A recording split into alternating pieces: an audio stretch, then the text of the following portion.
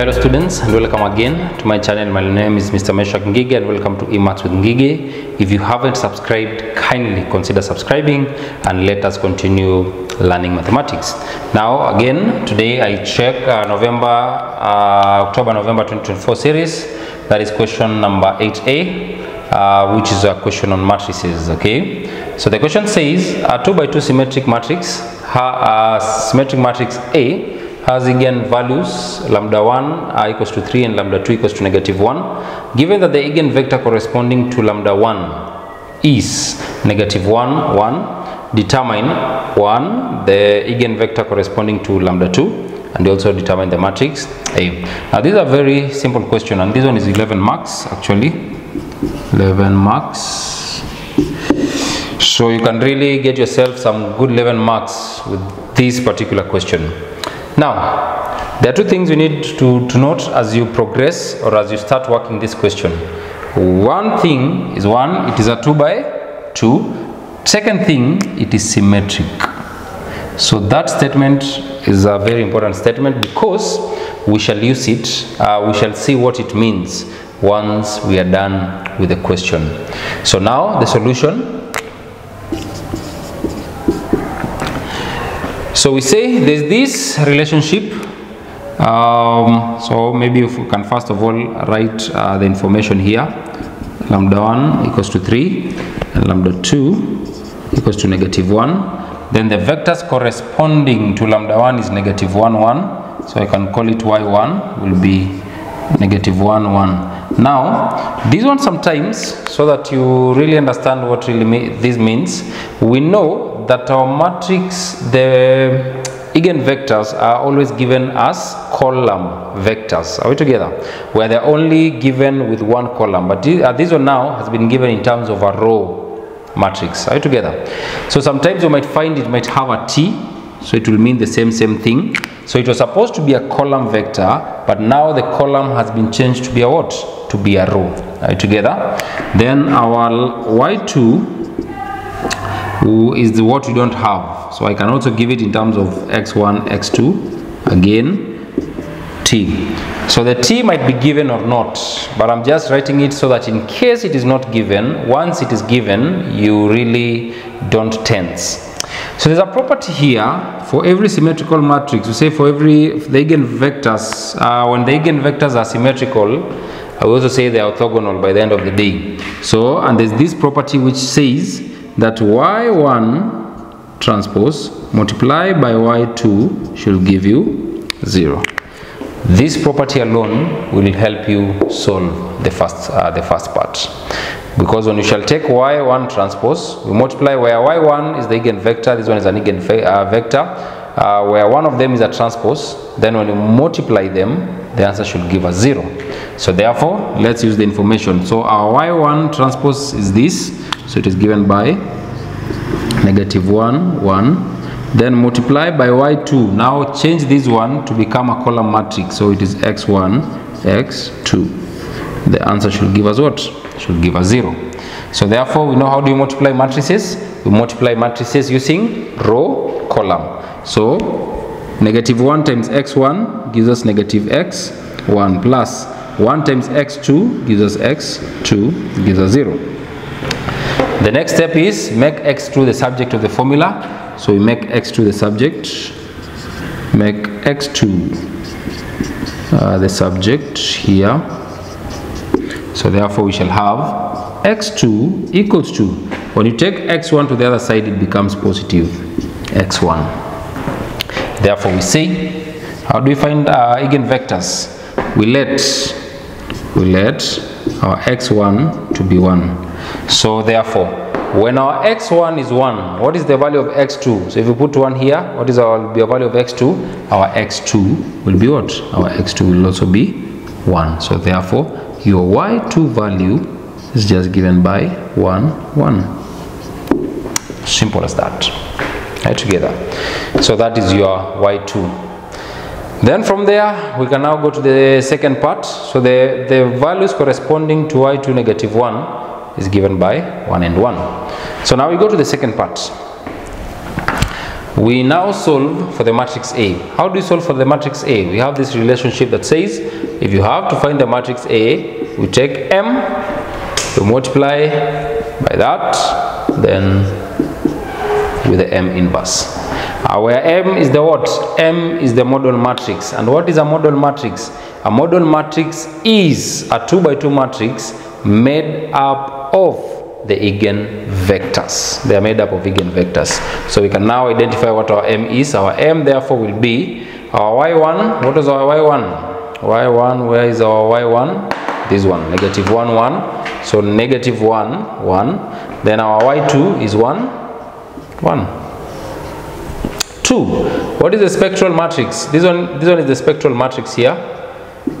So the spectral matrix is we say it is a diagonal matrix.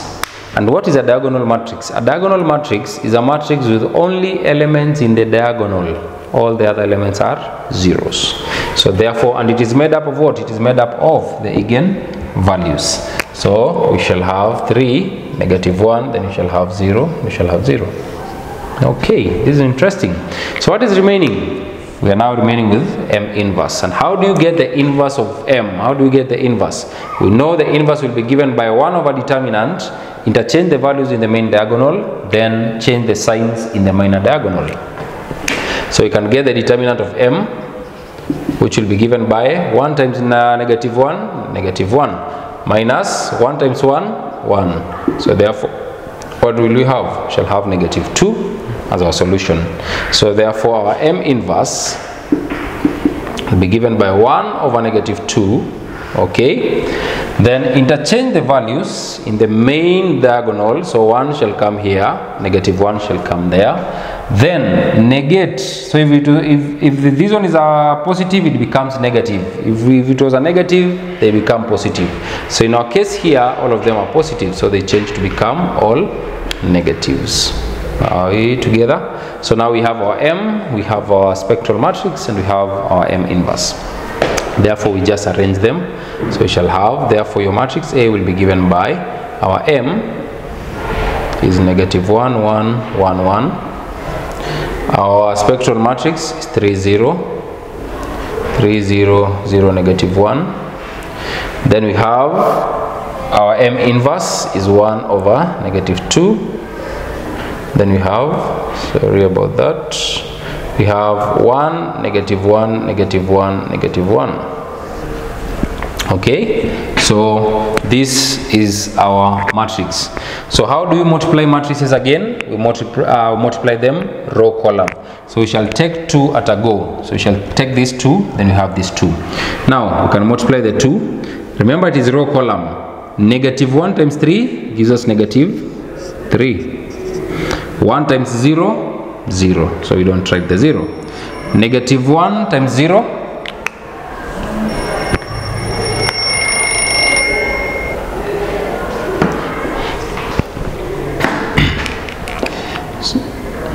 Now, negative 1 times 0 gives us 0. Then 1 times negative 1 gives us negative 1. 1 times 3 gives us 3. 1 times 0 gives us 0. Don't write it. 1 times 0 again, 0. 1 times negative 1 gives us negative 1. So when we multiply this matrix and this matrix, it is that simple. And it is actually very simple simply because this one is a diagonal matrix.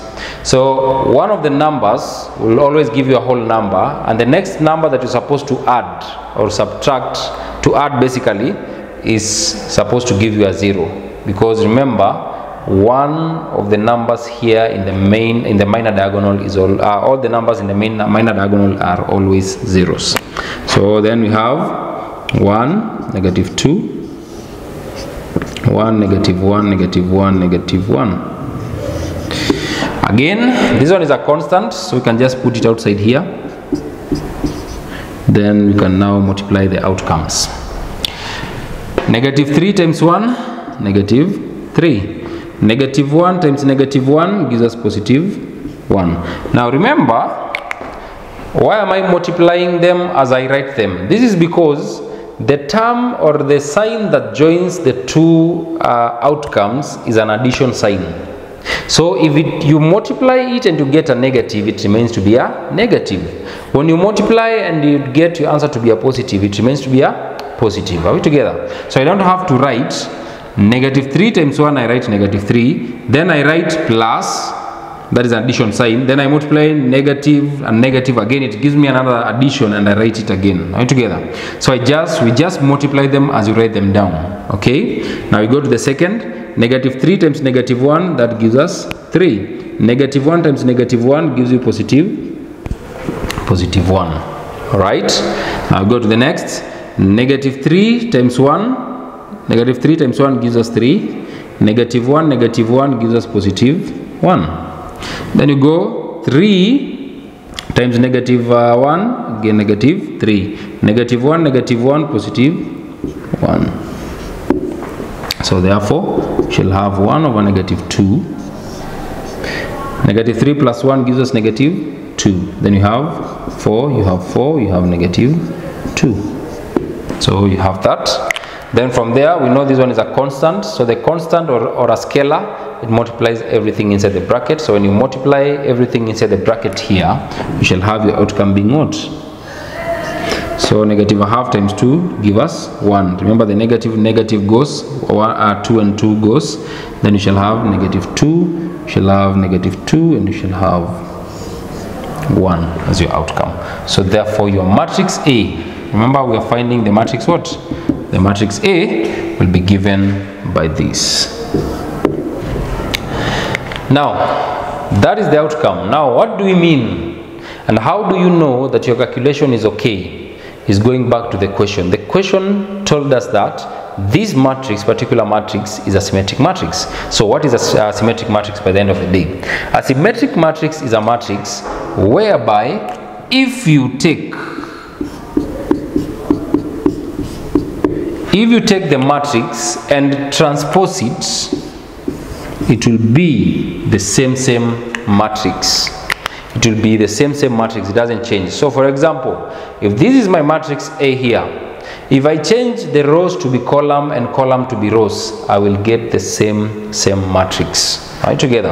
And how do you know that? Again, that is very simple, because the terms in the main diagonal and the minor diagonal are always the same.